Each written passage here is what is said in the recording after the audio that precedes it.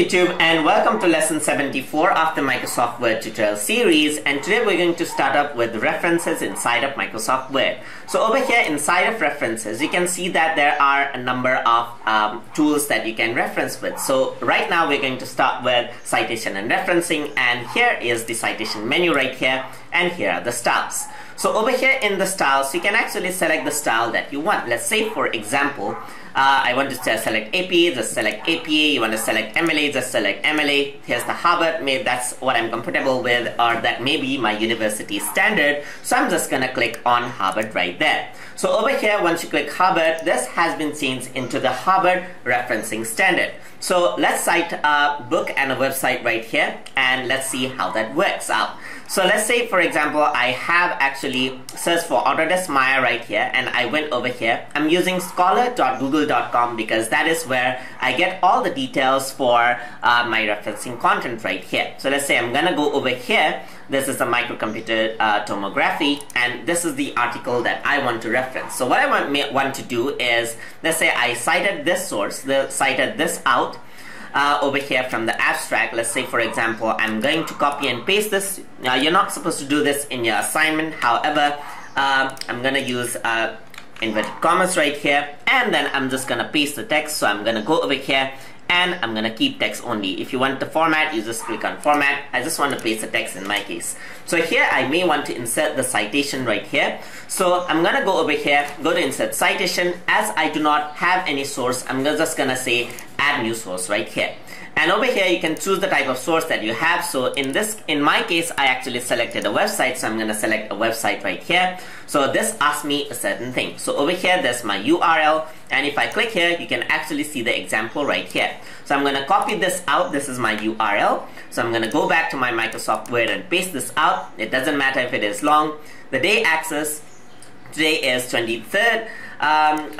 So maybe I'm gonna type in something like the day access. Maybe I want to I may have accessed this beforehand, so I'm gonna say this is my 21st May. So I can just type this. This is the month I access is May, and then year I access is 2018 right there. Alright, so 2018, May 21st, I access this, and the year of publication, that is important. So the year of publication is 18 September 2008, and since we are using Harvard style, we don't actually need the month and the date.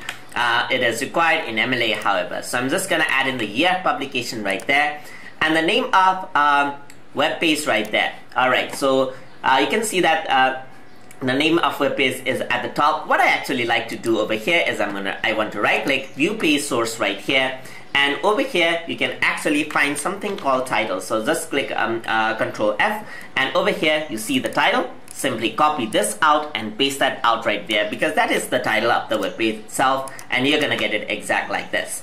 And over here you can see that there's the author and the corporate author. You add in corporate author if the author's name is an organization format.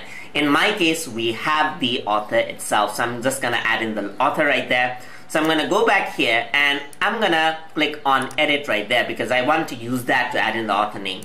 So right now I got Fredrich, so that's the first author I have. If I have two authors, I do have to add in two authors just like that. So this is the first name right here. I'm gonna press Control X, and gonna go to last name, Control V right there, and add the first author just like this.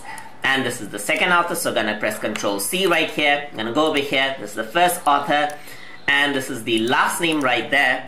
And then this is the middle name, which is just the initials, but doesn't matter, and just write it in and add it right there. So these are my authors right there. So if you want to add in, let's say, corporate, so SPIE, this library, you can add that as a corporate author. But in our case, we have the names, so we only write this one. You only use the corporate author when you don't have the names of the actual author. So I'm just gonna press OK right here, and you can see that this is the citation that I have in proper formatting. And if I were to make any changes, go over here. If you were to go and edit citation, you can see that I can suppress the author or the year. So if I want to suppress the author and the title, I'm gonna press OK. It'll only show the date right here. In our case, I want the author, so I'm gonna go into edit the source. I'm gonna go to edit the citation right here, and allow the author name to be there. And if I were to edit the citation right here, let's say go over here, and then I can also convert this citation into static text, but I don't want to do that. because that will actually remove the dynamic ability of the static content. So I'm going to go over here as well and going to go to edit source right here, and you can see that if I were to change the name into Frank, let's say I had got Frank as my name, Fedrich is the last name, so I'm going to say Fedrich. I'm going to just change the D and press OK, and press yes. You can see that it actually changes over here as well. So I'm going to say edit source right here. So I'm just going to go to edit source over here and then correct that out just like that. So this is how you cite from a website. And if you want to call that out again, just go to insert citation and just click it, and it'll be there back for you. So now I want to cite another source from the book. So for that, I'm going to use Google Book right here. So I'm going to say motion graphics right here. I'm going to search it out, and motion graphics is here. So there's history of motion graphics. That's the book that I have, and there's no ebook available over here at the moment. So I'm just going to go back and select another source right here. So I guess I have the scanned version over here.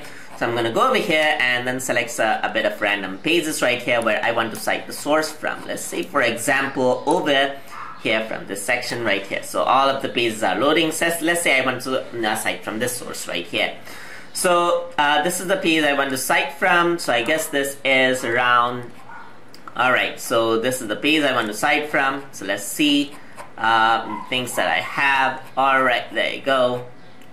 Okay, so this doesn't actually have a page number, but you can see that the page number is displayed over here. So this is page 3 to 61. So I'm gonna have it reference from 61 right there. Alright, there you go.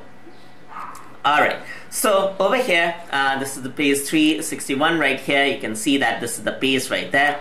Alright, 11, 10, 11. So you can see that the page number is quite odd for this. But anyways, I'm gonna just select this out. So I'm just gonna go over here. So this is page 3-62. So I'm just gonna go over here and add the citation over here. So I'm gonna go into insert citation, add new source, and this is gonna be a book section right there. So now over here, I'm gonna say this is the author. So I'm just gonna go over here and see the book author details. In Google Books, I can actually go to about the book section right here and then select the author. So I'm gonna go over here at the bottom. You can see that this is the author that I have right here. It's John Cransner right there. Alright, and then go into edit. This is the first name right here, and that's the last. I'm going to remove that out, and I'm going to remove that out and add it in just like this. So over here in the title, I'm just going to select the title of the book right there. So let's copy this out, and then over here, paste this. This is the book title actually, and then the title of the chapter that means. So I'm going to go over here. I guess the third chapter, I do have to look at the chapter itself. So this is my third chapter, and that's motion graphics in television. I cannot actually copy and paste this, so I'll have to type it manually.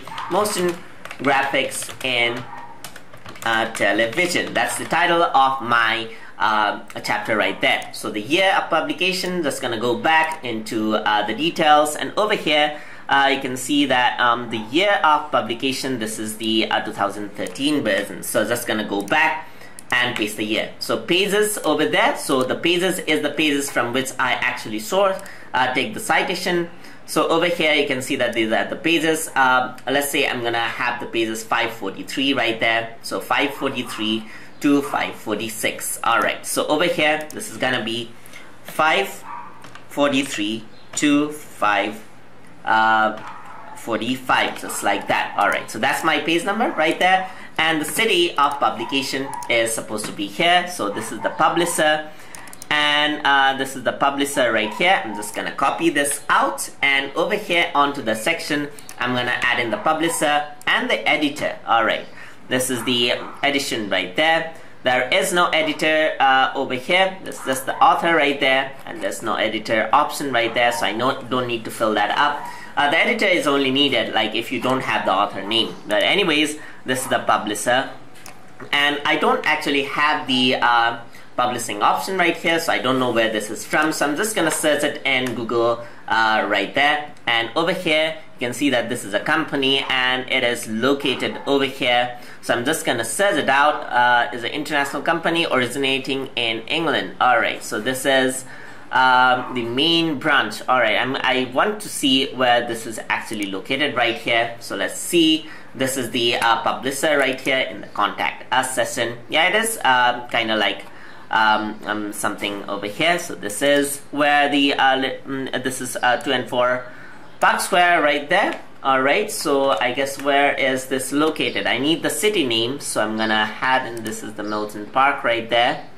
Alright, so this is this any city? Alright, let me just confirm that out, because this is quite, this is, alright, this is a town in England, right? That's the information that we need, so I'm just gonna paste that in right there. So the editor, I don't need to add anything over here, but anyways, the editors are usually in the book itself. So I'm gonna go into the top right here. So this is the 3rd edition, and this is the 3rd edition itself. Alright, then you got New York Times 3rd edition, first published by this, and then alright, so there's no editor as mentioned over here. Alright, so nothing mentioned over here. Maybe in the last page or something. Alright, so let's just leave that out, because we have the author name already.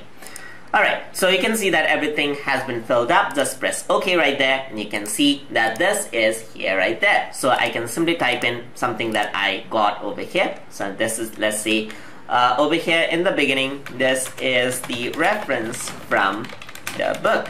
Alright, so referencing way is quite good. So usually at the end, what you want to create is a reference list or a bibliography list. So what you can simply do is click on bibliography right here, and then go on to click on reference, and any one of these is good because the title is the same. So just gonna click it out, and you can see that I have my reference list dialog over there, and this is in Harvard referencing style.